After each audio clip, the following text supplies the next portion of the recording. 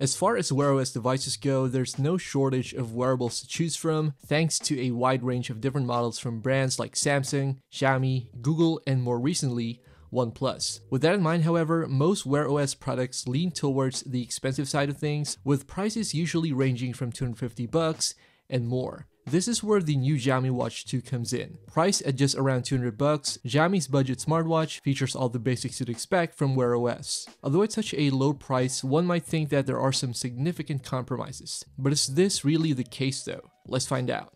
Now in terms of specs, the Xiaomi Watch 2 comes with a 1.43-inch AMOLED display with a 466 by 466 pixel resolution, a Qualcomm Snapdragon W5 Plus Gen 1 chipset, 2GB of RAM, 32GB of storage, a 495 mAh battery, 580 water resistance, and several sensors including an optical heart rate sensor, accelerometer, gyroscope, electronic compass, and barometer. Starting off with the design, it's probably safe to say that Xiaomi didn't set out to reinvent the wheel with this one. The Xiaomi Watch 2 comes with your standard round watch face, with an aluminum alloy casing and two action buttons on the right hand side. It kind of resembles the base model Samsung Galaxy Watch series, albeit with a few minor changes to the design. The display is responsive and easily visible when outdoors. Although it should be noted that the bezel around the screen is a bit large, it also lacks a rotating crown, so navigating around the UI will require you to swipe on the display. On the bottom, you'll find the watch's sensors, as well as a slot where the magnetic charging pins hook up to. This whole setup is water resistant for up to 50 meters. Overall, it's a design that plays it safe and more importantly doesn't feel too cheap. It also helps that it supports standard watch bands, so you can use compatible straps on the Xiaomi Watch 2.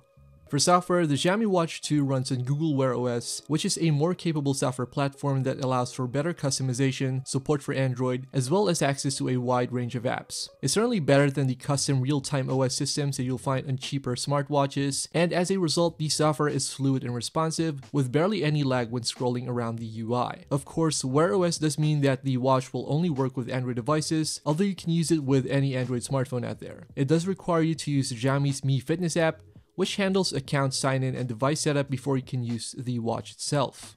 As a Wear OS device, I'd like to think that the watch is a very capable one. Notifications from my Pixel went to my watch without any hitches. I could call on Google Assistant simply with the Hey Google voice prompt, and I was able to install Google's own fitness software and third-party apps via Google Play. I can even type replies to messages, although it takes a bit of patience given the small display.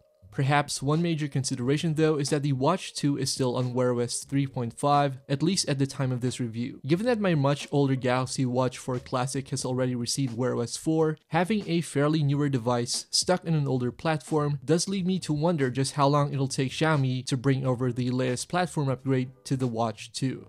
Now, I'm not a fitness enthusiast by any means, and I probably use my wearables to keep track of my heart rate and maybe log some steps when out and about. But if you're planning on getting the Xiaomi Watch 2 mainly as a workout companion, it does pack over 160 workout modes, including running, cycling, and even yoga. Of course, there's also built-in tracking for heart rate, SpO2, sleep metrics, and even stress tracking. Because of the low price though, it does lack skin temperature monitoring, which might be an issue for some users. It should be mentioned that heart rate monitoring can be inconsistent at times. Every now and then, I'll get some higher readings than usual, which might be a major point of consideration for some users. By comparison though, my Apple Watch showed more realistic heart rates in similar conditions.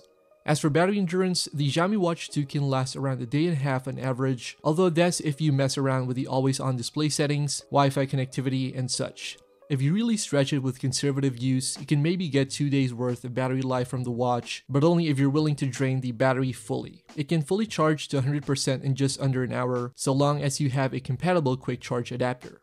Alright, so as a Wear OS device, the Xiaomi Watch 2 gets a lot of things right. Features like Google Assistant, custom replies to notifications, an easy setup process, as well as a solid design and dependable battery life, all make for one fairly competent wearable at a price more affordable than most devices on the market. On the other hand, factors like the inconsistent heart rate tracking and the lack of skin temperature sensing are things to consider, especially for people who are specifically looking for those features. But again, if an affordable Wear OS device is all you're after, then the Xiaomi Watch 2 is a nice choice.